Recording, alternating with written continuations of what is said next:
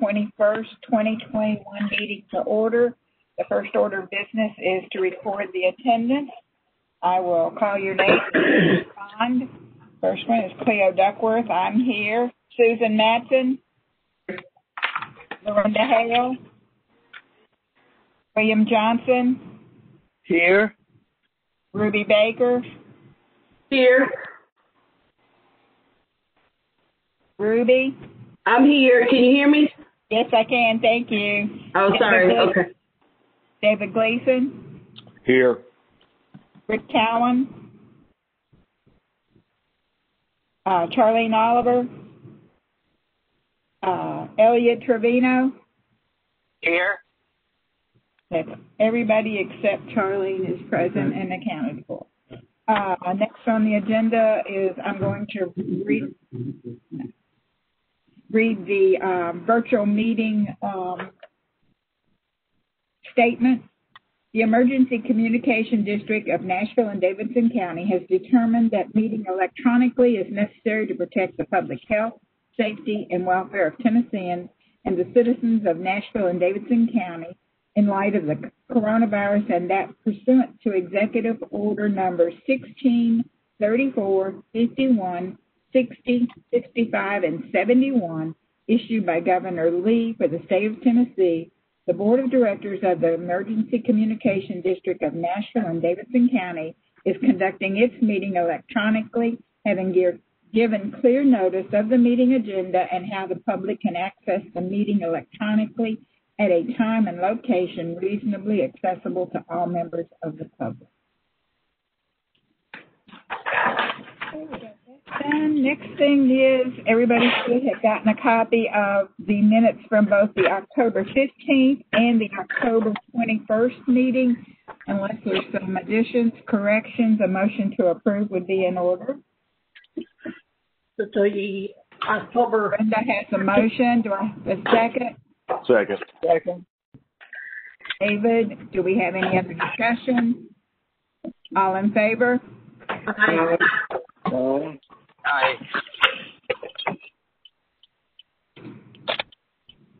Let the minutes reflect everybody that's present voted yes on that. Next up is we're going to review the December 2020 financial statement. Mark? Okay. I'm going to try to bring it up here so we can. Ms. Duckworth and Mark, Yes. just as a matter of course, I know that these governmental entities such as municipalities, the Board of Aldermen, any council, things of that nature are having roll call votes. So we, being a governmental entity, we probably ought to have a roll call vote on the rest of the matters. I think obviously approval of minutes, we don't have to go back and roll call that since all members present said aye. But if we could do quick roll calls on the future. Okay, thank you. Thank you. We'll do that. All right, I'm going to bring up a copy of the financial statement here for us to look through. Everybody should have gotten a copy of this December financial statement about a week or so ago. As you can see here on our balance sheet, right now we have about almost $16.4 million. What's that? We don't see it. You don't see sharing. it? I can see it, but okay, how do I share it here? Let's see. Here. Do we not also need to approve the November financials since we didn't meet in December? Well, we didn't meet. Yeah, you guys got a copy of that too last month. Yeah. So let's see here if I can figure out how to. Well, it's not allowing me to share. Your screen. I have, huh? Yes, sir.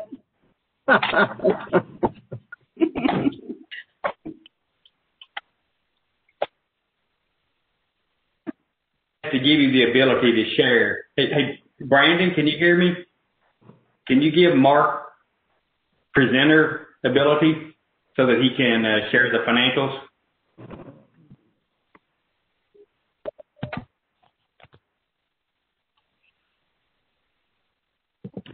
let's just.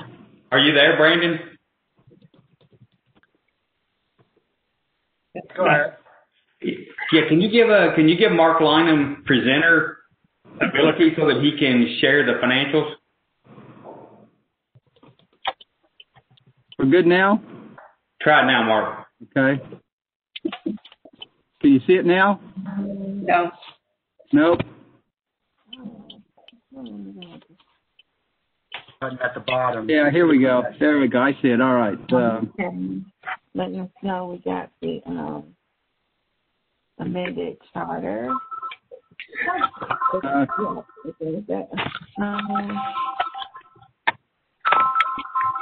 So we got 2 people who filed for unemployment. One is the I'm in the middle of a board meeting. Janelle. They were sending us a copy. Yeah. Mark. All right. By the way, Cleo, Charlene sent an email saying that she's on the call. She just couldn't find the Zoom link. Cisco has suddenly stopped working at all. Everybody's grayed out. Yeah.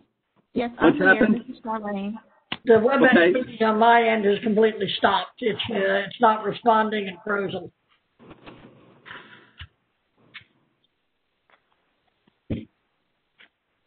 I would, if that's the case, you can leave the event or exit out and then re-click on the link to rejoin in. Okay, everybody can see the financial statement now? Yes, sir. Sure can. Yes. Okay. All right. As I was saying earlier, we're going over the December financial statement now. On this balance sheet, you can see that as of the end of December, we had not quite $16.4 million in the bank. $596,000 of that being in our checking account, and the other $15.7 million in our local government investment pool. Let's see. How do I get from page to page now? Okay, there we go. There. Here's the second page.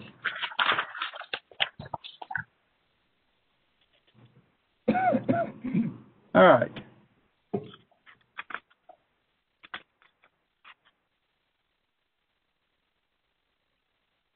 Trying to figure out how to make it a little wider here so y'all can see it.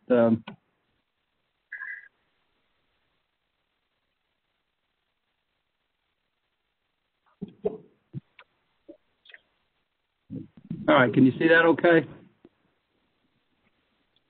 Yes, sir. All right, if we look at the various transactions during the month of December, let's see, the first few here, down through Motorola, just normal monthly bills. Back in November, we started paying Will Denominee for his lobbyist services. Same here in December. We pay him $6,250 a month. This expense for winter workshop, the 911 center here has 8 people that are going to be going to Gatlinburg for this winter workshop event that's taking there regarding the 911 industry. The call one was for some radio equipment. That's $1,684. Watson Furniture was for various parts and pieces to go ahead and fix some of the console furniture around here. Eye in the Sky is a camera and some labor that went into, actually it's a couple cameras and some labor that went in to repairing or installing them. Of course, DBL Siegenthaler, that's a normal monthly expense. That includes several months there. That's why it's as high as it is, $86,000. AT&T, there's another one that's normal. And you see here this $1 million. So that was for that annual payment that we agreed to pay Metro for the radio replacements, where we agreed to give them $1 million over the next $1 million a year over the next 5 years. So that was due by the first of this year. So that's our payment for this first year. And then let's see, you can see that we had interest in our checking account of a little over $19. We had 2 e-bid checks that we got from Metro one being for $1,884 and the other for $320 for various pieces of equipment that was surplus. During December, we also got our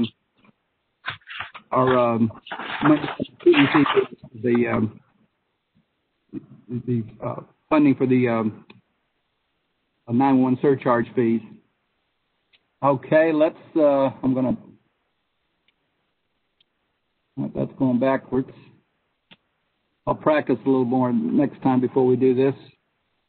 Okay, here's our profit and loss statement. You can see here during December during December we had income of $1,118,400. We had normal operating expenses here of $221,000, and then with that $1 million, we got to jump to the next page for that. Yeah, $1 million we paid Metro, which we booked under the capital expenditures. We ended up with a net loss for the month of $102,915. And when we go over to look at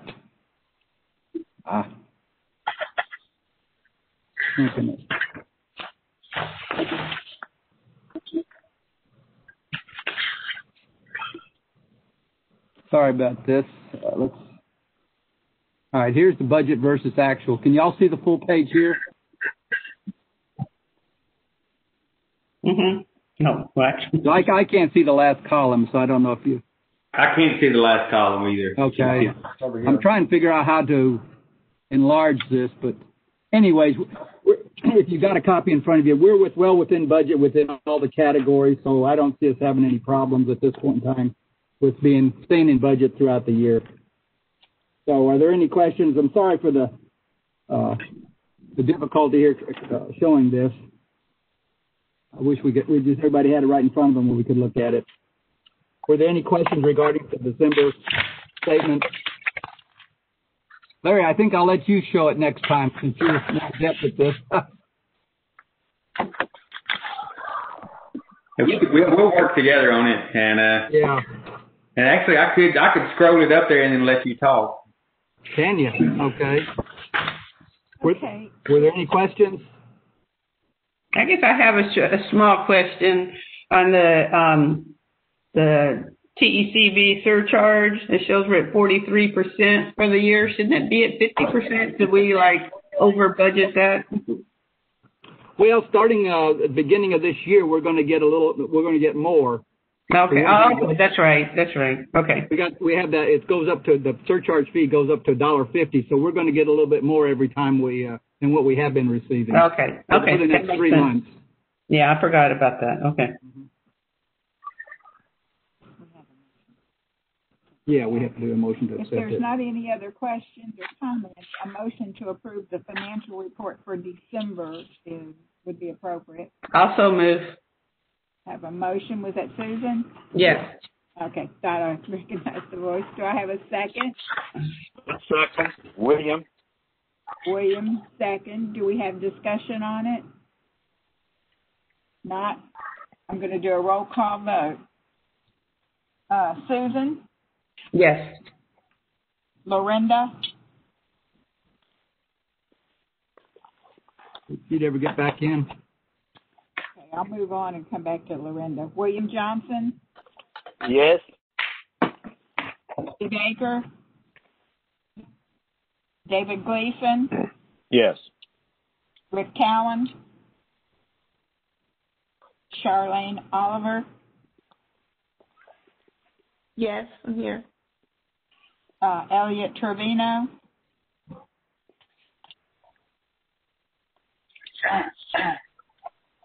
Mr. Trevino, how do you vote on the December financial statement as read?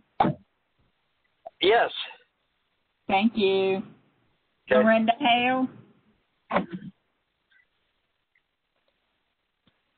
She must still be having difficulty. So we'll pass on that.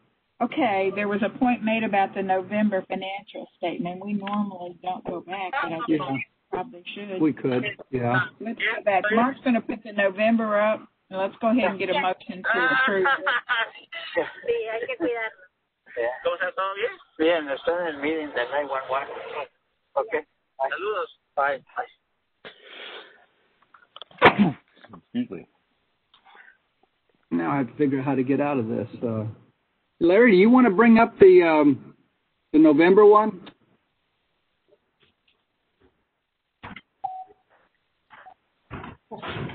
Cleo, excuse me. Are you there, Lorinda? Cleo, can you hear me? Yes, we can. Can you hear Yes, us? ma'am, I am. Cisco. Yes, ma'am, I can. And on the last vote, I had wanted to vote aye, but Cisco had decided I wasn't supposed to be able to do anything. Well, we did take a vote on the December financial statement. Do you vote yes or no?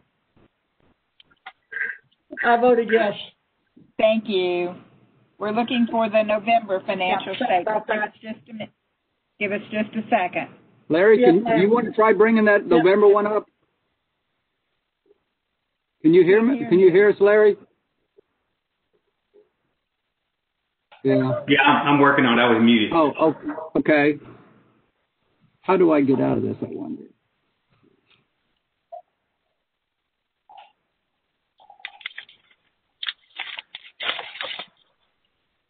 Do you have unshare at the bottom of the screen?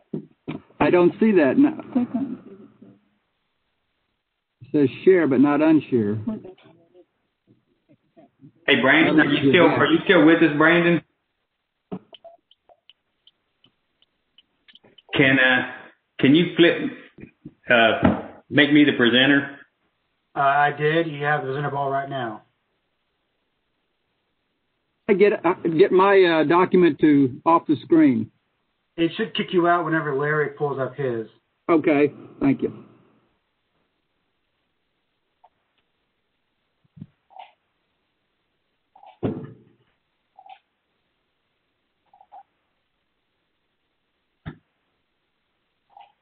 We just don't do it enough. I know it. I'll bear with us for a minute.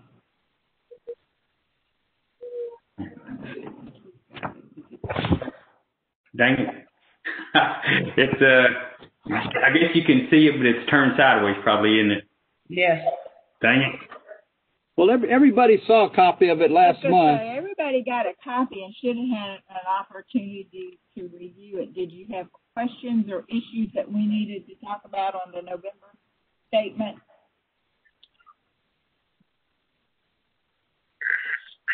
Are y'all comfortable if we make a motion to accept as presented in the What was sent, what was sent out to us?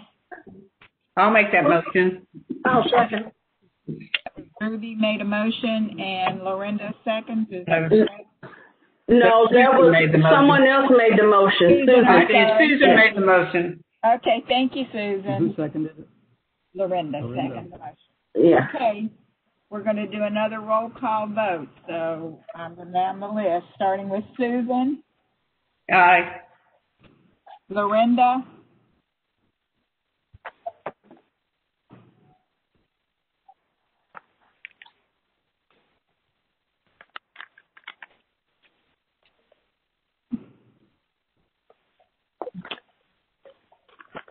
Going to move on and come back. Ruby Baker. Aye. Rick Cowan. Aye. Charlene Oliver. Aye. Elliot Trevino. Aye. Back up to William Johnson. Aye. So Thank you. So we've taken care of the financial statements for both the month of November and the month of December. Can you see it now, Mark? Does it look right? Is it right side up now? Yes. Yeah, it is. Do you want to go through any of it, or? Well, Think we're good. we can flip through it real quick here. Here on the balance sheet, it showed that we had about $16.4 million at the end of November. Let's see. We need to go to page 2. We had some big expenses though.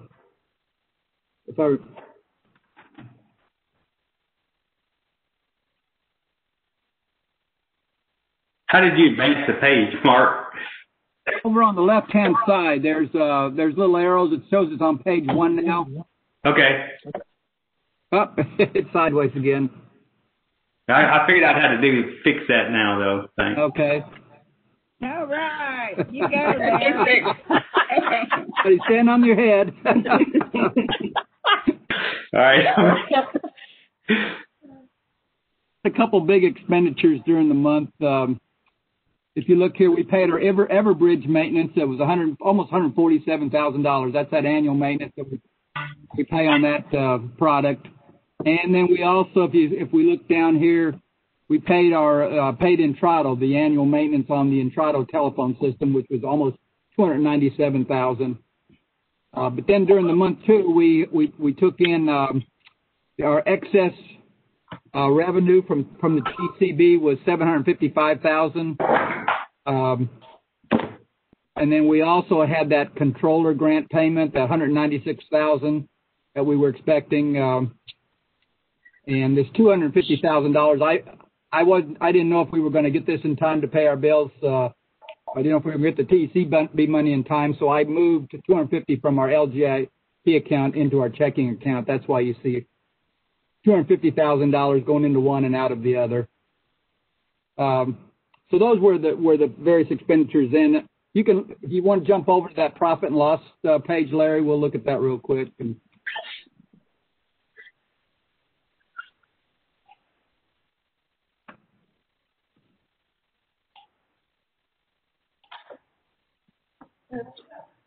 Hey, during the month of November, you can see that we income was $959,000, and then as we scroll down, we had expenses $694,000, almost $695,000.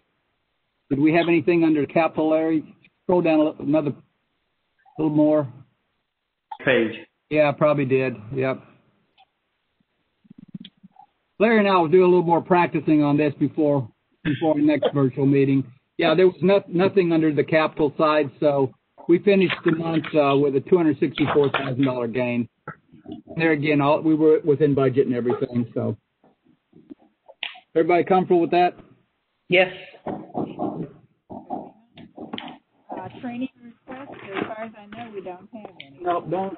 Who said there were none this month? Ms. Cleo, I do have one. Mark, I'm sorry. Okay.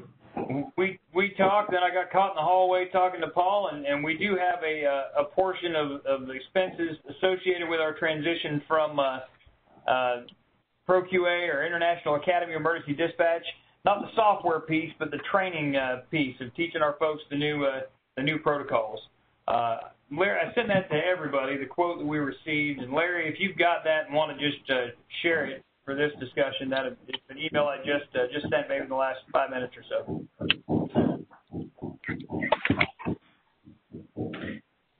What we're doing is we're making a migration away from International Academy of Emergency Dispatch, the ProQA, pre-arrival protocols for emergency medical and fire, transitioning to the APCO solution, which is it moves away from what we have a protocol-based solution that International Academy uses to a criteria-based solution.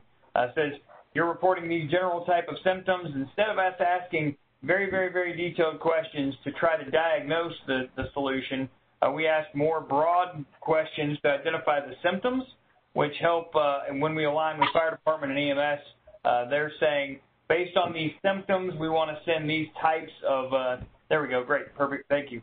We want to send this type of response to these types of symptoms. And that includes not only medical, but law enforcement and fire as well. It's going to reduce our total number of case incident types. We've got about 3,500 incident types in our system now. This will reduce us down to probably closer to 250 to 300. It increases our ability to act quickly, to get responders on the road to the incidents that are being reported to us, rather than belaboring callers with a whole lot of additional questions that are honestly not impacting the response. We're asking more questions, and it doesn't impact who we're sending. So we get resources on the road faster. We can send notifications more efficiently through our CAD system to a variety of responders, whoever wants to know about an incident that occurred, fire chiefs, fire marshals, those types of folks can get text messages that say, hey, this incident is happening at this location, instead of the current solution we're using really convolutes that process. This is something that I've been requested to do, move away from the ProQA solution and into an alternate criteria-based dispatch solution by the fire department, by emergency medical services, by our medical director, Dr. Slovis, and then internally as well, since I showed up here. But we've been waiting to make sure that that's the right move and not just the hasty move. It's consistent with the way I've functioned everywhere else I've been. I'm not a huge fan of the International Academy product, and ultimately will save us about half in annual maintenance for the software if we decide to implement the software. Our current software costs are about $44,000 a year annual maintenance. If we move forward with the APCO's software solution, it'll be $20,000 a year annual maintenance. And if we decide to do something homegrown with our own CAD system, which is an option, it would probably be no annual maintenance associated with the software solution, which is as well. The costs associated with procuring the guide cards or the questions that we would ask for these types of calls, as well as training up our instructors to teach emergency medical dispatch, fire and law enforcement, which we already do with some of the other classes we teach, is $34,647.17 in pieces paid over the next couple of months. So that's the request to charge against line 4418 there for training as we train our up in this alternate solution away from the International Academy Emergency Dispatch solution we're currently using today. Steve, you said it would be $34,000 from our training budget. Is that what? Yep, $34,647. Okay.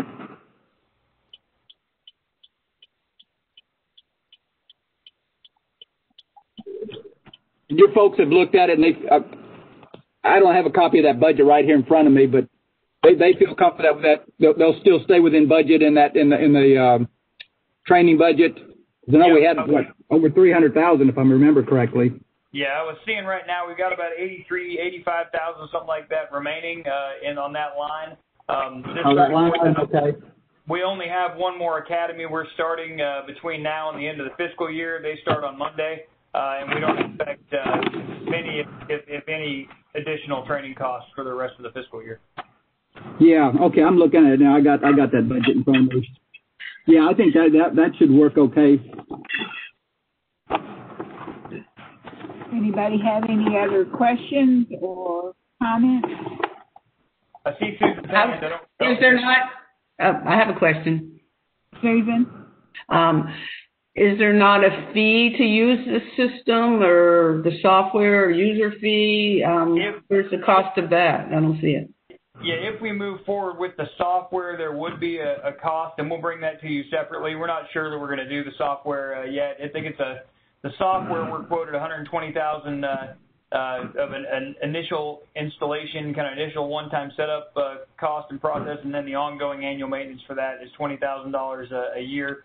But we are not sold on moving forward with the software at this time. We're still investigating that piece. If you did something, you think it'd be next year? Software. I don't understand. Two questions. $34,000 if we're not going to move forward with the software. I'm sorry, I'm getting parts of the questions. Mark, your question is to timeline. The software, if we do that, would be after the first of the fiscal year for sure. So that'd be okay, so it's falling next year. Okay. That'd be a new budget. Susan on Lorinda, it sounds like you guys are asking the same question that says, why purchase this if we're not going to go with the other half of it? Is that accurate? Yes. Okay.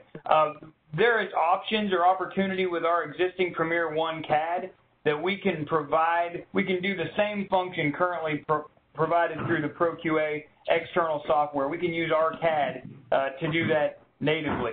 So we can provide the same results without the added cost of using an outside third-party software vendor. APCO offers a solution called Intellicom.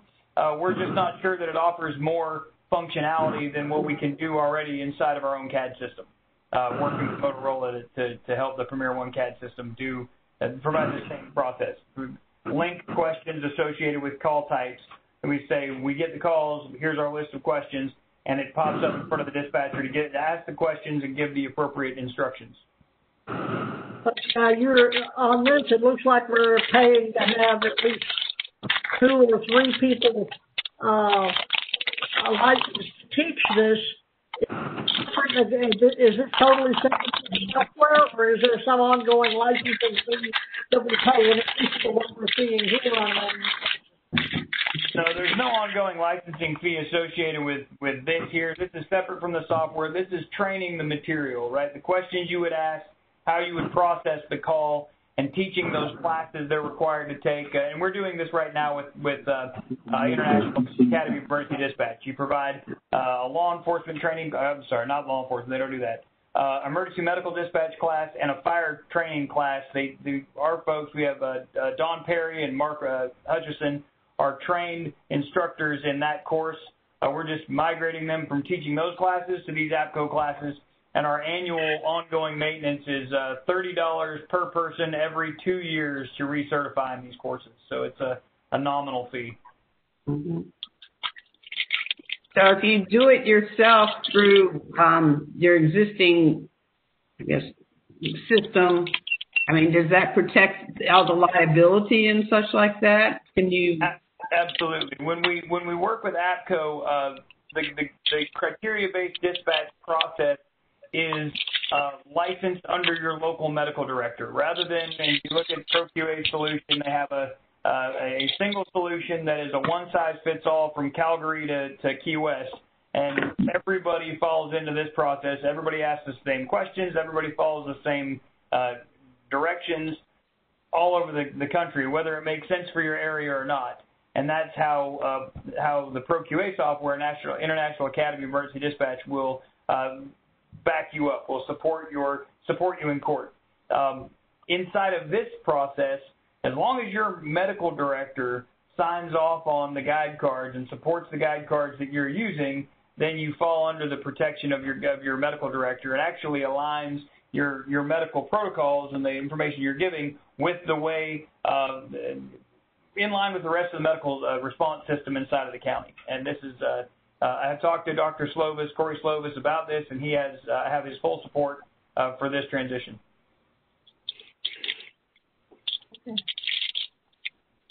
Then I guess I would so move that we authorize the purchase of this program, the protocol from APCO for use at the ECD.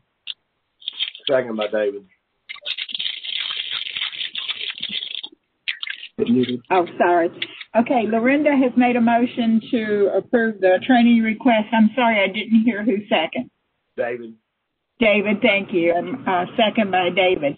I'm going to call for the vote here in a minute. After you give me your vote, would everybody try to mute their phones? There's a lot of static forming, and people are having trouble. So I'll try to give you plenty of time to ask a question before I call for the vote going forward.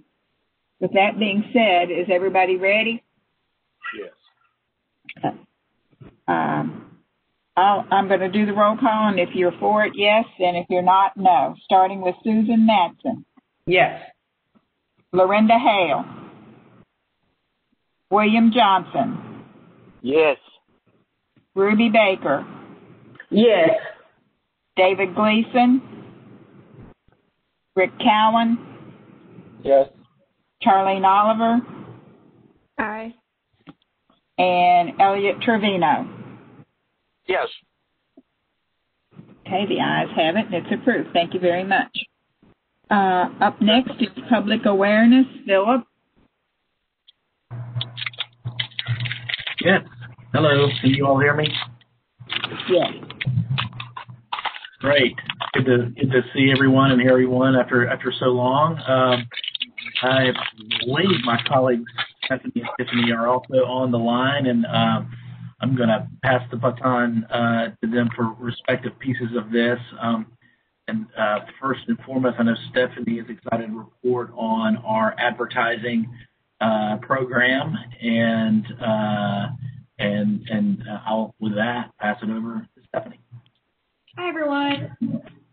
So this December will be the last month that we have this campaign running. All of our new creative and the new advertising campaign started on the 4th. So hopefully you'll see some new metrics starting with our board meeting next month. But for this past month on the old campaign, we continue to perform very well. Our click-through on the digital ads are more than double the national average. And we drove over 500 to the site in December. So everything's looking still really good, and I hope to see those numbers get better with new all the new billboards are up, all the new radio is running. So we'll take a look at what that looks like next month. Additionally, we're working now on producing the video. And hope to have that out and running into February and early March.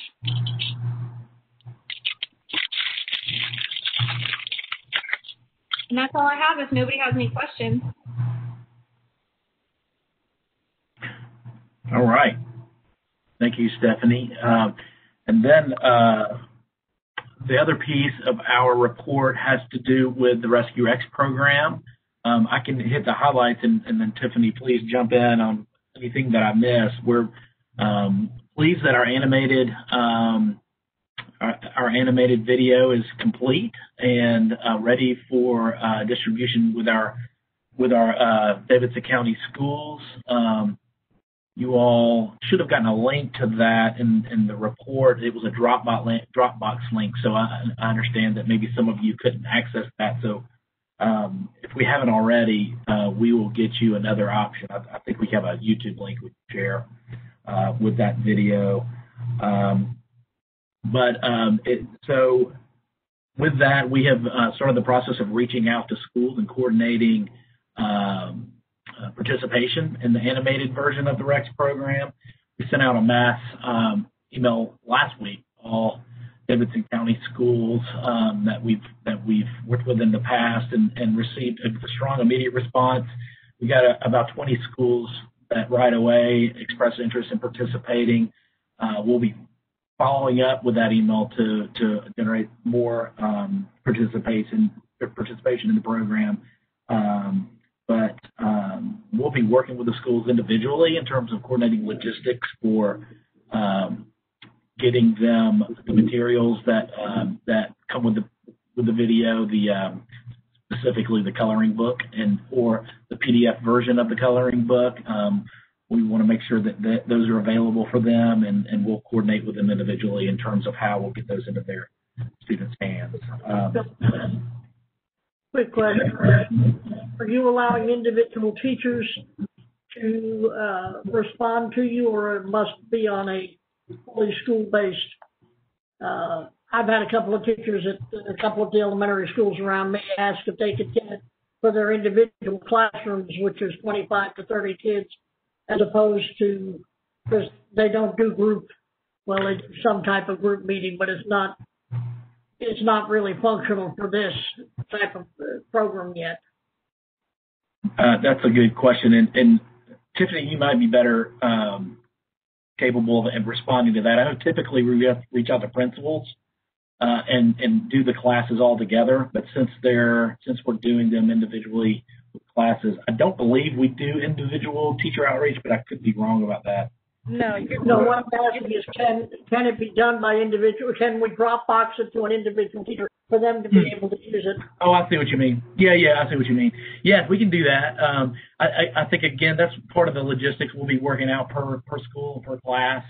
I know, for example, my kids go to Glendale Elementary, and they have on their patio out front a crate for each classroom for materials for their students. And so in that case, we could probably just deliver the books to each teacher's classroom and put them in their crate or whatever they have to the materials. Yeah. But I think each school does it a little different, and so that's one of those logistics that we'll just have to work on an individual basis. Okay. But yes, Lorinda, this is Tiffany. You can for sure pass along the Dropbox, and we'll be in contact with the individual teacher to take care of the needs. Well, Yeah, I had a couple asked because they wanted to get the workbooks, and I know 2 of the elementary schools out here, they're putting packets together weekly that the teachers are actually delivering to students' homes. I mean, talk about folks going above and beyond, they are. And they were asking if they could get that in time to deliver it before they did the lesson with the kids. So I told them I would ask. That's great. Yeah, we'll be sure. Certainly, any teacher that requests them, we're going to do everything possible to get them in their hands. So, this is kind of uncharted territory for us as well in terms of how we're doing this. But certainly, our goal is to get as many of these coloring books in the hands of students and hopefully have them watch the video as well. Thank you.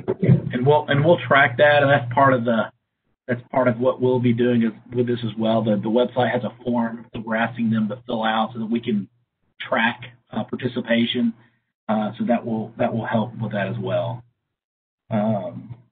Otherwise, we're in the process of developing a social media content calendar that helps us promote the animated video. So we'll be using Facebook to promote it to make sure that others are aware of it, and even those who aren't in a metro classroom can have access to it to sort of continue our education program outside of the school. I think, and Tiffany, unless I missed anything, those I think are the highlights. Very good. Thank you very much. Up next is we have a request of renaming a section of Clover Street to Community Court. It's extending from 44th Avenue North to a dead end between Centennial Boulevard, Dr. Walter S. Davis Boulevard, and Tennessee Avenue, all of which is more particularly described by lines, words, figures on the steps, which they attached. I'm assuming everything is on the up. And I've talked with Marty Boyce here in the 911 center, and he said he's agreeable to this name change. Okay, we're going to do a roll call vote after I get a motion in a second. I'll so move. I have a motion for Lorinda. I'll second. And a second from Ruby. Do we have any discussion? Questions? All right, moving down the list. A yes if you agree, and no if you do not. Susan?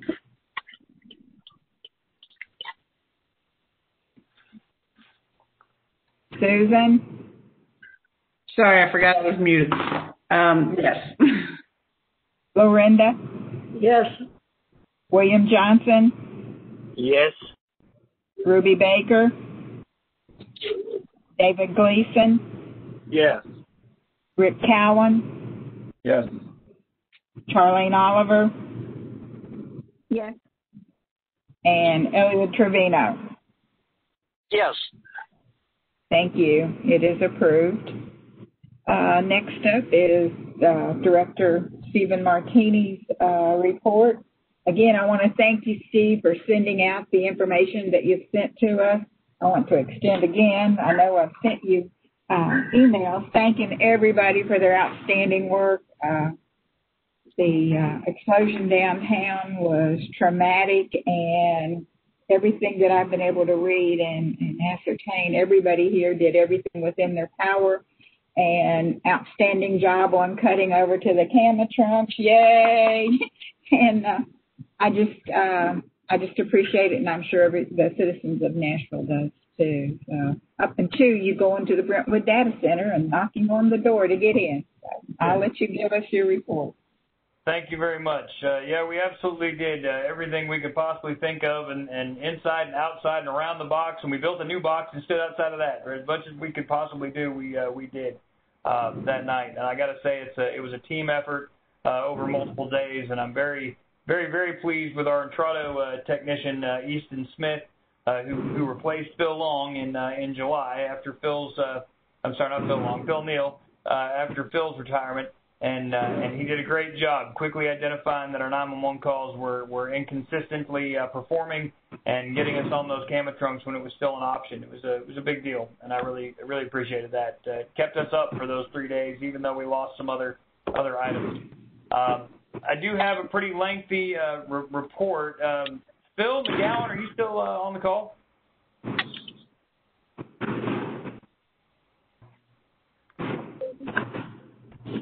I'm up there. We have a customer satisfaction survey that was completed in October and presented in October, our annual customer service satisfaction survey. I did not intend to report on it because I wasn't sure what was us and what was you, Phil. So if it's you, I'll stay out. If it's me, I'll do it. Oh, go for it, Director. All right. This kind of falls into, or it has fallen into, it's coordinated through, I think, y'all's group, and I appreciate that. We got this result back, which is great. Forgive me, Larry, do I have the ability to present or share my screen, or can we coordinate with Brandon to do so? Yeah, Brandon can make you the presenter. Nice job, Brandon. Well done. All right, quick. All right, so the first item, there we go. Can y'all see that okay? Well, there we go. That's what you're seeing. Great. Y'all are seeing the customer satisfaction survey results? Yes, sir. Super. Skip through this. I will email this out so everybody has access to it. Kind of the highlights. Our key findings, we found that kind of a mix, not much change year over year, honestly. Kind of a mix of about half the people surveyed called the 8600 number, the other half called 911, and then a small percentage, less than a fifth, called both. Year over year satisfaction rates remained close to an 88% total, which was close to last year's as well. We were increased those who were very satisfied this year, 11% up from last year. Almost 3/4 of our groups said they were reporting police emergencies, which is not surprising, and then other 1/5 of them were reporting medical emergencies. A smaller still fire or some other concern, or they don't remember what they were reporting. Again, that's pretty well in line with the types of CAT incidents we enter every year. About 8 out of 10 incidents we enter are law enforcement in nature. One of the pieces to consider as we move through, I think this one and the next one, of how satisfied they were with their service or how we interacted with them.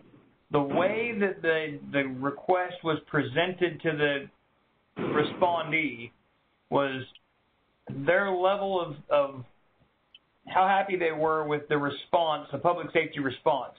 That could also include their interaction with law enforcement on the scene, their interaction with the firefighters, their interaction with the medics when they arrived at the scene, all the way to delivering that patient to the hospital. In these types of surveys to the general public, to the time I called 911 to the time the responders left my driveway or dropped me off at the hospital is their experience with public safety. So to get the respondents to really understand in detail how were you pleased or how were you satisfied with your phone call interaction was noted as a challenge by the research team conducting the survey. We had a new question this year to say whether they were reporting in their minds a high priority or a low priority incident. You'll see, kind of looking here, about the majority of folks said they were reported emergencies on a non-emergency line, or in their head they were calling a non-emergency number to report an emergency. Medical calls, the high priority call was the call to, you see their law enforcement, right? I'm sorry. Both in my hand. The law enforcement call, 69% of people said they were reporting a high emergency. 26% of people said they called 911, said it was a low emergency. 8,600, a little over half, said, it was a low emergency call. But still about almost 40% said they were reporting something they would consider as a high emergency on that 8,600 number. We've had a little bit of education to do since November. It's kind of convenient. We did this survey on folks who called in August, September, October. Then we made the change to 8,600 to prompt calls, not prompt, but advise callers of the option to report other calls or non-emergency nature calls to to 311. And there's about a 2-minute message, automated message. It's on the beginning of 8600 when you call now, just advising those options. I've had maybe 4 people share a concern over the last 3 months about the wait or the amount of time. And when they advised what they were calling about, which I thought was really interesting, when they advised what they were calling about, one of them said they saw somebody actively being kicked out of a moving car, and they thought the message on 8600 was too long for that type of emergency. I encourage that person in the future to call 911. That is a 911 reportable emergency and not 8600. We had another similar story that said, there was a road hazard in the middle of the road, and there were cars that were driving at a high rate of speed trying to dodge this road hazard, and they felt like the message in front of 8600 was too long. And again, I encourage that person in that moment where there's something laying actively in the road and cars are trying to dodge and move around it, call 911. So the good news is we've done a great job encouraging callers to try to avoid calling 911. Now we've got to kind of re-educate them a little bit of when it's okay to call 911 in those moments. But other than those 4 concerns, really we've not heard any other negatives. And we've seen great positives in reduction of our calls to 8600 by about 300 to 400 calls a day less than where we were in October, which help our call takers get to those 911 calls faster, stay on those calls longer, giving those folks calling 911 the intimate and more appropriate response that they need, which has been really great. And then we continue to flesh out a partnership with 311 that I'll talk about later. So that was interesting information here. This question was, if they didn't require police, fire, EMS, or for medical support, how many were referred to somebody else? And we found here most of the folks were not referred to call someone else. About 3 out of 4 were not referred to some other service, which is helpful and also encouraged me to put in a message in front of our 8600 line, because if we are 1 in 4 calls referring those to some other service, then it's helpful to catch those up front and direct those callers to another service. So we're not tying up dispatchers who need to be answering 911 calls to give recommendations or referrals to other agencies.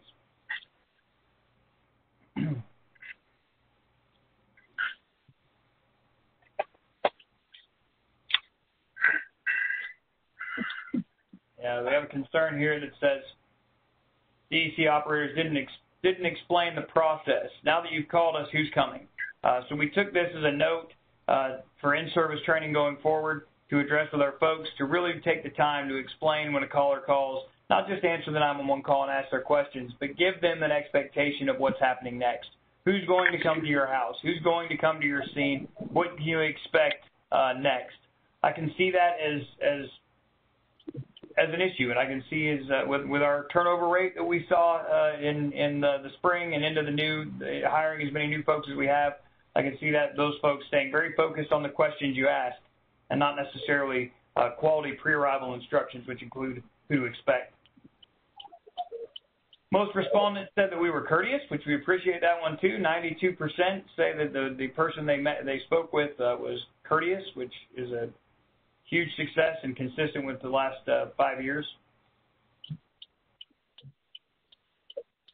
They claim that we did well obtaining their information, which is, again, great and consistent with previous years.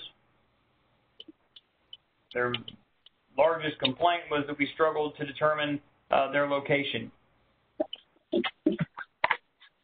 That is hopefully remedied by our process so far. We have added about 4,000 common places, locations inside of our CAD system.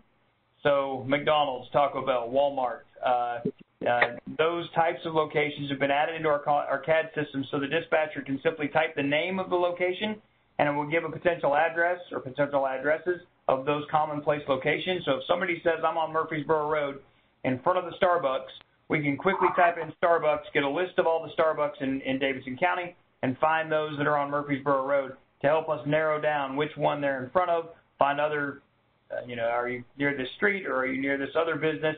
We've got those businesses also identified on the map with a logo of their business on top of that building, which I think is fantastic. It gives our dispatchers a quick look. If I see just a map of buildings or a square of an intersection, I can also see there's a Starbucks, there's a Taco Bell next to it, and there's a Lowe's or a Home Depot across the street. All of these common places when people aren't sure of their address, like most of us aren't. If I get in a car wreck on the street, I don't know the numerical address of the, when I get hit. All I know is I'm in front of a Taco Bell. So that hopefully will help our folks migrate away from some of this here where they were struggling with or tripping over finding a location of an incident when a caller calls to report it. I suspect that's a large part of what's driving some of those challenges. Hey, Director Martini. Sure. David Gleason here. Hey, I've come across a company called NG911 Services, started up by a gentleman named Don Mitchell. He used to be with TCS, and I worked with him in the past. But I'll send you some of his information. He's created an algorithm with syncing up with the wireless carriers, and when they send that information, so you don't have to do so much searching, it might be something for us to look at. So, yeah, I'd be glad to investigate that. Okay. Thank you. Thank you. Some of the folks that called and said they were not satisfied or had a concern was response times. How quickly folks showed up to their house to take care of their issue. Potentially, right? We don't know if that's only it. It could have been how long the phone rang. Hopefully not. Our 911 calls, our call times have only improved since we've added staff in here to answer the calls. To address some of this, part of our partnership with Hub Nashville and sending very low tier calls, low priority calls through Hub Nashville to get reports for example, we had a lady who ordered a license plate, and it was supposed to come in the mail, and it never showed up, so it was stolen out of the mail, and she needed a police report. Prior to utilizing Hub Nashville to report this tag lost, she would have to call 8600, wait in the queue, talk to one of our dispatchers who's trying to answer other 911 calls, or put her on hold so that we can get to 911 calls that may come in once she answers, which gives her a horrible customer service experience because we're bouncing back and forth and telling her that her emergency is not priority, right? And that leads to things like this. It took a long time for them to answer my phone. When they did, I was treated like I wasn't a priority, and I had a frustrating experience. So working with Hub Nashville allows folks to go online, enter their tag stolen, saying this didn't show up, I need a police report for that. We can still get that to a dispatcher and still route that to an appropriate location with police to get a report number for her so that citizen is served without tying up the phone lines and causing a slow response for her or a delayed response for others.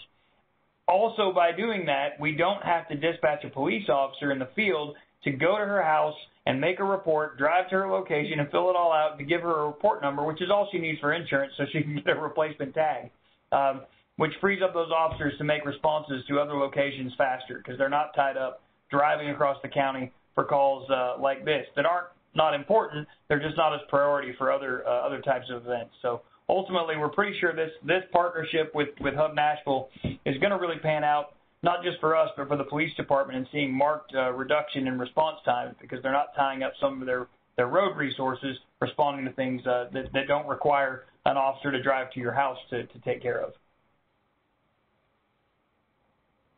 Let's see, less than satisfied callers. Again, it's a pretty small number. Within that 14% or so that said they were not, or 12% said they weren't satisfied, when they said why, they're saying 41% said when I called, I just didn't get help with what I was calling for. Again, my active theory says 8600 is the place, and really you see that 52% of people that said I called 8600, I didn't get the help I was calling for. It has become over time the one-stop shop, 10-digit number, 24 hours a day number you call to complain about all things Metro government. If you're not sure who to call, you call 8600 because it's the number you know. By working with 311, we're able to get callers who say, I have some problem inside of city services, whatever that is. Maybe it's trash pickup. Maybe it's a pothole that's in my road. Maybe it's a manhole cover that hasn't been replaced. Getting those people in touch or connected to the appropriate department to solve their problem is really going to move forward in solving those issues where people feel like I called and they couldn't help me. Because and I learned this through conversations, one with Erin Williams over at the mayor's office, where she says, well, just anything somebody could think of that's a problem or a potential problem in Nashville, they call 8600, right? Isn't that what you guys do? And then you put them in touch with the right person. And I sort of spent the last 4 months or so educating, if you don't need a police officer, a firefighter, or a medic to show up at your house, we are not the right people to call. If you need traffic engineering to look at a blinking stoplight near your house, 311 is the right number to call, and they will put you in contact with the right city resource. And otherwise, I'm just going to dispatch a firefighter or a police officer out there to that blinking light so they can say, yep, it's blinking, we need to contact traffic engineering. Again, it's slowing down the officer, and it's taking a while to get to the right solution. So I'm really, really excited, if you can't tell, about this Hub Nashville partnership. I think it's going to be a great thing for citizens and then ultimately a great thing for us as well. The other increased one here, 911, we asked too many questions. Again, that's going to be solved moving away from the ProQA solution that gets very in the weeds with the types of questions we have to ask, even if it's not relevant, even if the caller has already answered it, even if it doesn't feel associated to the call. To be in compliant legally with the ProQA software, our folks have to ask every question that's listed in that under that case type, whether they need to or feel like they should or not. So to avoid getting a negative QA score, they're asking questions that really feel belaboring to the caller. This is was my experience previously, and definitely Medical Director Slovis's concern that says, can we move away from this? We're patronizing or frustrating callers when they call in and asking questions they don't need the answers to. So this, I think our move to the APCO criteria-based dispatch is going to see a reduction in that they ask too many questions category, because I feel that very deeply. Confusion over location, I talked about how we're remedying that as well. Folks that were satisfied with the DEC, only half say their experience was, only less than half say their experience was positive or that changes were required. So changes that were recommended among those folks who say they could have had a better experience, 40% said everything was good. So of the 60 that said it could have been better, improving communication from or training to the operator. I think we look at that line. If you're having problems finding me or you're asking me too many questions, this can feel like this person needs to be trained better. Again, I think we've identified that, but I know that person needs better resources at their fingertips to find a location, and we've done that by adding common places, and they need to have a resource that doesn't require them to ask unnecessary questions or too many questions that can make the person sound, well, if they knew their job, why are they asking me so many questions? Well, it's because our software requires them to ask so many questions. So let's change the process and streamline that a little bit. The other highlighted note here is reducing the wait time on the phones. Again, I think we're going to successfully move into a reduction of wait time on the phones by introducing an option for people who say, I don't need to talk to somebody on the phone to report my concern. I can go online, and we have a variety. I think we've built out about 7 now, kind of test categories. If somebody ran into your mailbox while you're away from your house, it's property damage. You need a report to replace or repair your mailbox, but you have no idea who did it. There's no suspect information. Now it's an option for people to go onto the Hub Nashville app or the website, put in their address, list in that their mailbox was damaged, they don't know who did it, and they need a police report to take care of that. That request is going to come to our dispatchers, who will see that through the web portal live and in charge, and send an officer as they would appropriately, responding to the caller or the person who submitted the request that we're going to send. Law enforcement is aware, and they're going to take care of this request. All that is still being taken care of without that phone call. So I think introducing alternate options to citizens to report their concerns is going to resolve that wait time concern. That's a highlight view of this report. I will send it to all so you have it and can ask additional questions. Are there any questions of me on this piece of it?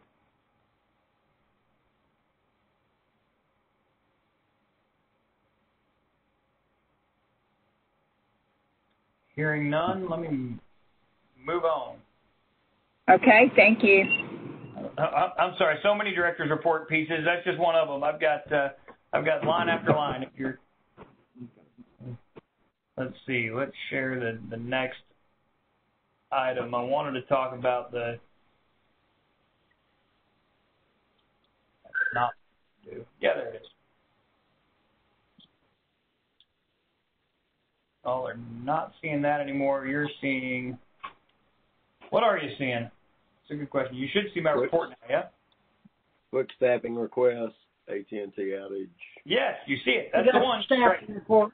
Great. That's where I was trying to get to. So we're well on target with our staffing, which is great. I'm going to highlight here the Christmas Day response.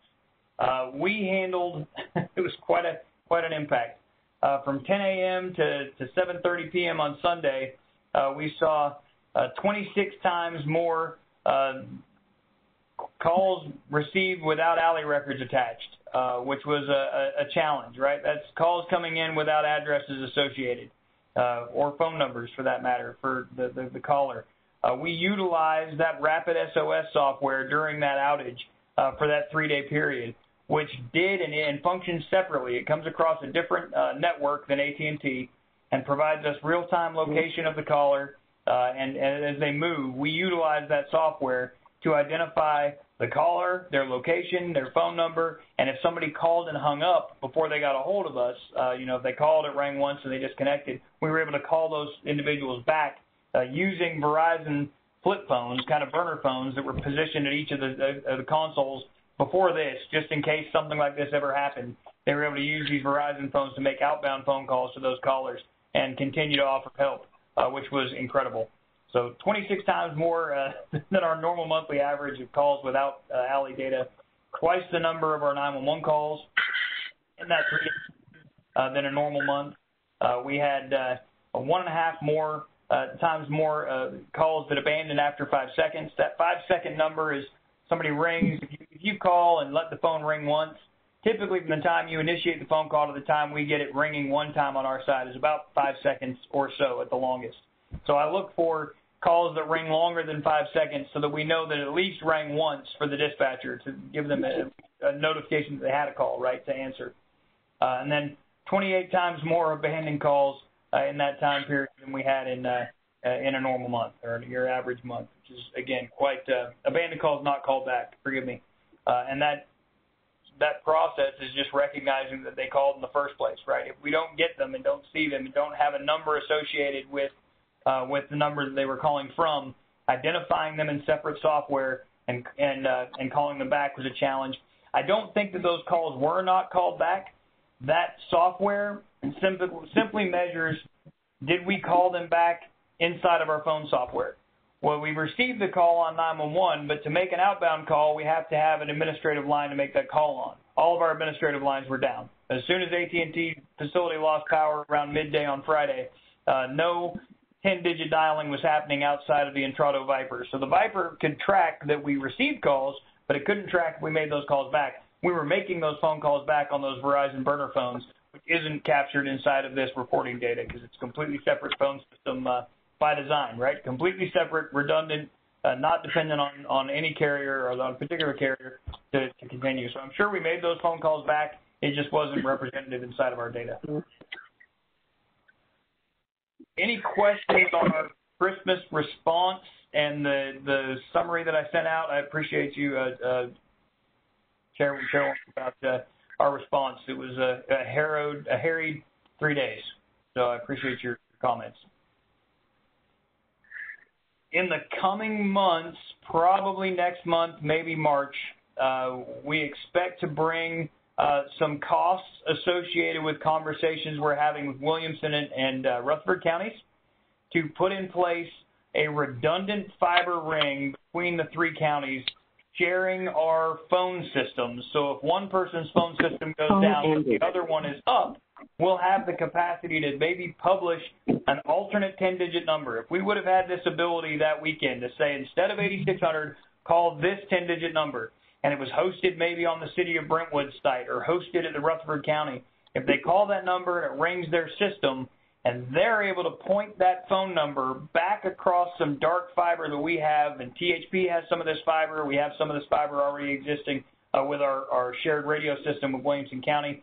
If they could have pointed those phones back across that fiber connection, we could have potentially had ringing phones, either inbound and outbound, the ability to make an outbound call and the ability to receive some calls back into our center later that same day, coming through central offices that weren't affected. Honestly, that big building downtown, that 2nd Avenue building, not only served as the single touch point for 911, it served as our central office in Davidson County, while other counties surrounding us had different central offices, so they could make those 10-digit or 7-digit local calls and never go through the downtown Nashville area to be impacted. We're looking at that solution. It may cost some money to put those hardware pieces in place, connecting fiber shots in Smyrna, at the Harding site, maybe down to Smyrna to get into Rutherford, or connecting into a THP conduit down 24 to utilize some of that existing fiber. We'll have to make a couple of minor upgrades here at Compton just to receive calls. We share radio communications, radio talk paths, talk information across that fiber, but apparently to send call data associated with addresses and all this other stuff, it takes more bandwidth across that fiber than the existing shot we have to share radio data. So we learned late in the night into early morning Saturday, Sunday following Christmas. If we'd had those pieces there, we could have had ringing phones about 24 hours earlier. Again, 911 not impacted, but the others. So that's on the horizon. It's early in the conversation yet to figure out what that is, but at some point there probably will be a cost associated with bringing some network diversity and some redundancy into our environment to keep us from being so dependent on one carrier in the future. And Director Martini, thanks for all your hard work on that. Chairwoman Duckworth, just for full disclosure, that day I reached out to Director Martini on behalf of my company, Secular Solutions, to offer our cyber security device because at that moment it was undetermined if it was terrorist, cyber, or just radical. And he considered that, but were able to implement some options that they didn't feel they needed to take up the offer for us to offer our services. But just full disclosure, I want that to be made known. Yep, and I do appreciate you jumping on that. On that topic, we are moving forward considering a cyber solution. Tim Watkins is out this week for some medical, some surgery he had done, so we won't be able to catch him on the call today. But I'll give an update on kind of where we are there. We did have a cyber assessment completed in August of last year, partnering with Mission Critical Partners, offered through the State Emergency Communications Board. They gave a summary of kind of the health of our system and some of the weaknesses, not really inside of the Department of Emergency Communications, but associated with some aspects of the Metro IT network. Again, not major issues, minor issues. Those were shored up, I think, by the end of that same week. It was a positive experience for all involved. Ongoing, we recognize the need to have regular cyber monitoring to make sure that we're not under an attack or having a threat exposed to our critical infrastructure. Because, something like that absolutely could cause a problem in the future. We've received quotes from Secular, quotes from Intrado, and I believe quotes through Mission Critical Partners, and are weighing all three of those options. Expect to make a proposal to the board at the February meeting on an option to move forward with for cyber monitoring. Customer service, Christmas bombing. Next on my list. I'm sorry. Go ahead. Go ahead. Next on my list is. I was going to ask on the COVID. Sorry, I was going to ask on the COVID situation. Are we still using Harding as a spot for those who are COVID positive to be able to work if that's or suspected COVID positive? Yep. If they're wanting to, or has that gone by the wayside? No, we have continued to use Harding as a exposure site is the term we were using there. Not a lot of folks take advantage of that. I mean, one or two here or there, but we do. And every time they use that site, we coordinate with Premier Building to follow up within the hour after they use the site to clean the shared spaces and clean the console they worked at to make sure we stay safe out there. But we're seeing a reduction in the number of COVID exposed folks we've had. We made it all the way to December. It was good, and then late November into December, either folks were impacted by what they thought was COVID. It was about 60-40. About 40% of the folks who said they were symptomatic actually tested positive for COVID. About the other 60% were testing for positive for something else, flu, strep, pneumonia, all the different types of things that catch you when it gets cold outside. And we partnered with the fire department and Office of Emergency Management to change our testing procedures so that our folks, if they experienced symptoms, they went to get tested either that same afternoon or the following morning, and we got results within 24 hours to know whether they were COVID positive, we needed to take different actions, or whether they were not sick with COVID and could return to work. So it impacted our staffing some for sure through December, but we're seeing that reduce significantly now. Did we get in on getting our folks vaccinated if they wanted to be?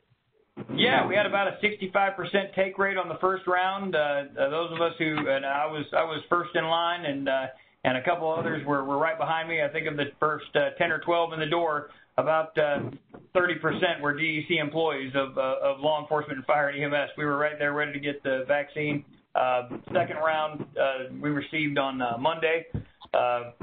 Some of our folks reported chills and fever and some of that stuff associated with the second shot. Others, like myself, the second shot wasn't even hardly noticeable. It didn't miss a step since Monday afternoon. We had about another 10% of our team take the first shot this week when the second round was available, after some who were hesitant kind of saw it and didn't see any of us turn into werewolves or something over the first 3 weeks. They thought they'd give it a shot and go take it, which was great. So I guess about now we're sitting somewhere around 70%, 75% take rate for our department, which is super. I'm going to wait. I told I'd be first in line. Steve. Yes. This is Cleo. I'd like to see a copy of that cyber assessment if possible. Oh, absolutely. Me personally. Okay, thank you. Yep, absolutely. Sure. Since you're here upstairs, you want a hard copy of that? I can print that out and bring a hard copy to you, or you want it digitally? Hard copy would be great. I will print it and bring it to you after the meeting is over. Thank you. No problem. Can that be forwarded to the rest of us as well, digitally? I think so. There's some password protection associated with that document, so I'll need to send the password in a separate email. I'll send the document and then send the password separately. Isn't that a security concern to be sending out a report like that? We'd be better off just getting a hard copy mailed to us. Smart team did it. Yeah. Steve, did you send it electronically when it first came out, or did when it was complete? I know you shared it with the people at the backup center, and I can't remember if you shared it with others. It's possible I didn't email that out, that I put it up on the screen for the folks when we talked about it, but it's possible I did not share that document. I know there were things you deleted that you didn't share. You thought that, there were some things you didn't want to share. Correct. There are parts of the document that is very specific that we did not share. The part that I would print for y'all is public information and general takeaways on our health, and not this specific problem, that specific problem, if that's okay. If you want to get into the specific details, we can probably just need to share that on site here if you want to visit. But yeah, I've got about an 8-page, maybe a 10-page document that hits the highlights of the things we need to do without getting into the weeds and causing a risk. That'll satisfy me. I'm sorry, I don't need a copy. I would be comfortable with Cleo and Mr. Martini just looking over it. If it's something that I, as a board member, need to know. Other than that, I prefer not to I don't need a copy. The only reason I want a copy is this is one of the things that I think I've been working on for 2 or 3 years because I felt like it was something we needed to do way back then. So it's taken us this long to get here. I just really want to see where we're at in today's environment. And we do have a way to go. I mean, I just know that. So I just wanted to. But if it's an issue, I don't have any problem not getting it. No. Is this the same thing that we went over that day during the meeting that he pointed out? Oh, okay. Yeah, I was fine with that. But if this is an update, like you're saying, to see where we are. Oh. It's not. I just wanted to read. But like I said, if it's an issue, I don't need a copy of it. I can ask questions and get it. Can you at some point, do an update just to see where we are, like you did before when you first put the results out there? Sure. So that's what Member Gleason is asking today. Our visit, our site assessment that we had done in August was a static assessment. So they come in, they sit down with us for about 3 or 4 days. They assess where we're at and what's going on, and then they leave. They do not offer or are not offering through the state contract continual monthly monitoring of our system. That's what Member Gleason has encouraged us to find ongoing cyber monitoring so we know exactly where we are continuing, and that's where we are today. We've got 3 separate quotes from separate vendors and are prepared to make a proposal to you all at the February meeting to consider one of those to provide that service. The February meeting, so Miss Cleo, is that where we can do our follow-up to just see where we are and what Dr. Martini suggests? We can do that follow-up in February. Really going forward based on what they're doing, you should be able to get a follow-up. I don't know how many times a year they'll do it here. I've been involved in another organization where we started this 3 years ago, and it's a long process to get started, but once you do, it's very helpful, and it'll tell you everything you need to know. So. Yeah, I'd like to see where we are, especially considering what just happened during the Christmas bombing and things like that, to see if it exposed anything else that was at risk, because I wasn't aware that so many entities or agencies were using AT&T. It affected our whole state system along with other areas. So that was just interesting. So I really would like to see where we are. So, Madam Chair, if there's something that we can look at when Dr. Martini has something that he can show us so we can keep our eyeballs on that. Sure. And Ruby, this is David. Yes, sir. So that was one of my concerns when the attack happened. Hear you, David. That was one of my concerns when the attack happened, whether it was cyber initiated or not. Being in the industry now for a while, cyber bad guys look for diversions of that sort where they can then start attacking you in the back door. Right. Yeah, and I'm not sure if this has something to do with us, just like with something I saw on the news last night about, they never said it was specific, anyway, what are these unemployment checks that were being misdirected or had been accessed, and it just put the story out there.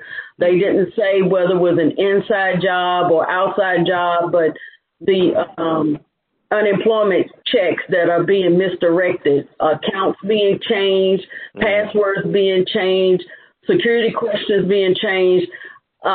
It's just like it was a distraction with that emergency, with that bombing, and you just never know what's coming up the back door. So anyway, I would like to know just what you've put in place and what you've learned since this bombing happened with our system, because I didn't have to use 911, but I just don't know what would have happened had I had to. Now that we couldn't access it, that was a scary moment. Yep. Yep, I completely agree. I think it's fair to say that Metro ITS, who protects most of our stuff, does have ongoing cyber monitoring in place for a lot of their pieces and components. Really, our focus is how our phone system is exposed and a few other pieces of our infrastructure that kind of works around and separate of the Metro ITS system. So we'll be able to, moving forward, have both of those for you. I'm printing that document for you now, Ms. Duckworth, and I'll bring it upstairs when we're done. Thank you. No problem. Want to give an update on the renovation. We had a site visit here yesterday. Finally, the RFQ, the request for quotes, went out and was published earlier this month. Where I think it's until February the 26th, folks have to give their responses to those quotes. We had a site visit with about 4 different contractors yesterday, or design architects, yesterday, to see all the different pieces of the building that are proposed to be renovated, and we're looking forward to getting those quotes back. General Services gave a time estimate for the project to be complete by spring of 2022. My stomach flipped when we gave that timeline. I'm hopeful once we identify an architect, we can have another conversation about maybe a 6 to 8 month timeline and not a 12-month timeline.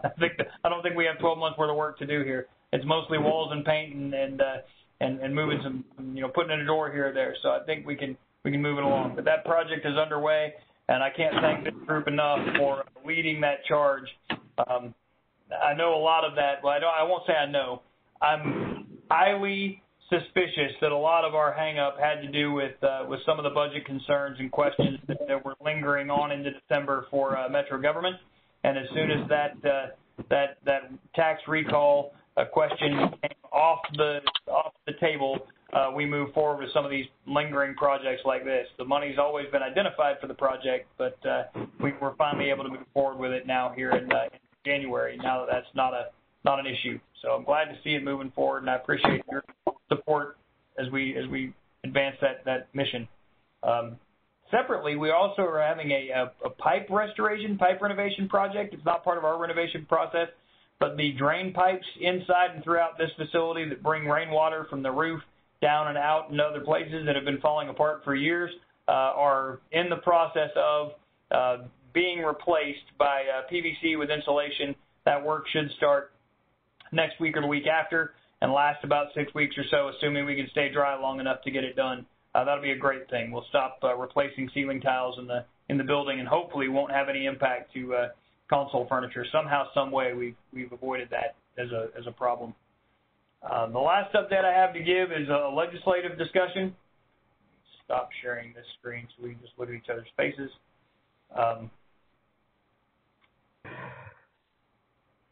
Well, I say I stopped sharing. Now I'm sharing nothing. There we go.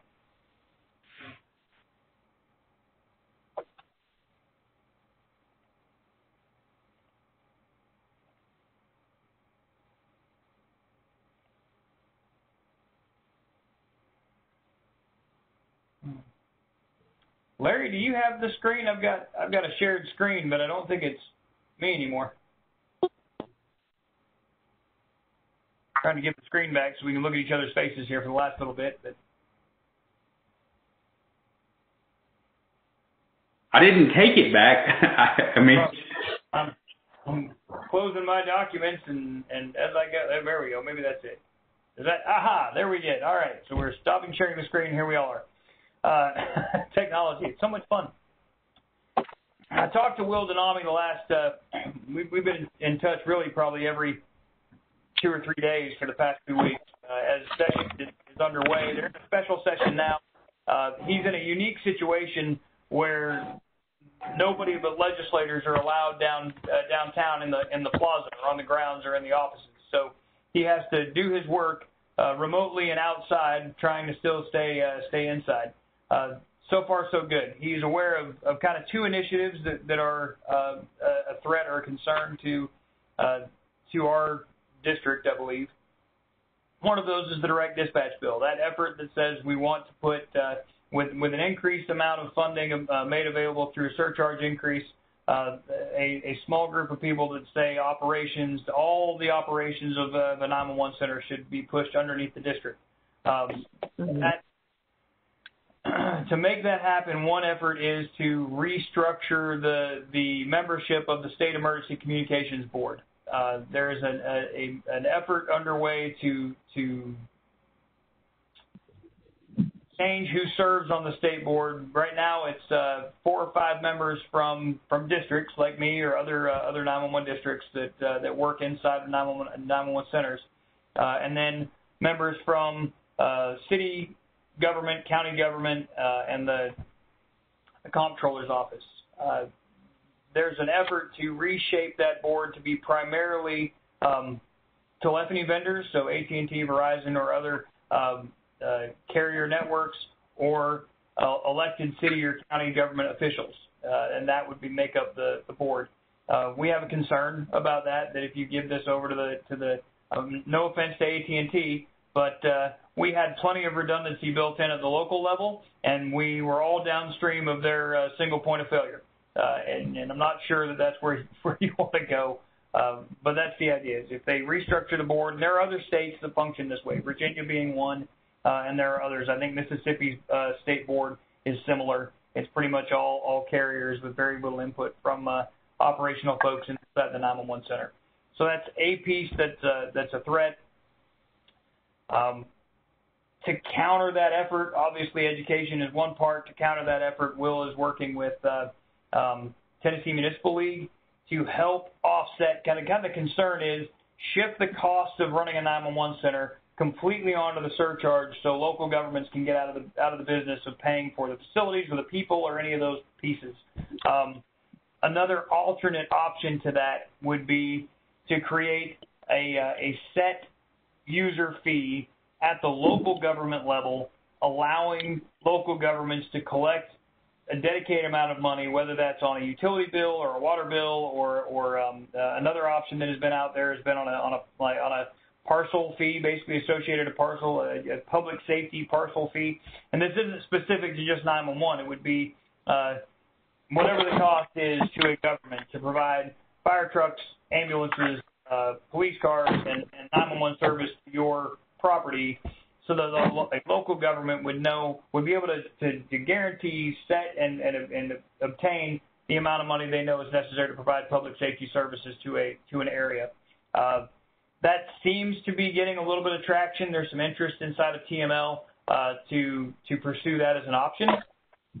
And if they can find that solution, then we're able to kind of find a partner to move away from this desire out of this small group of folks, Blake Lay and Lawrenceburg and Rush Bricken at the state level, to push operations of a dispatch center completely on the surcharge.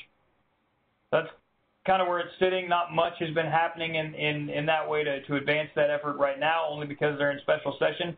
But we suspect there's conversations, and we see hints regarding that in the background.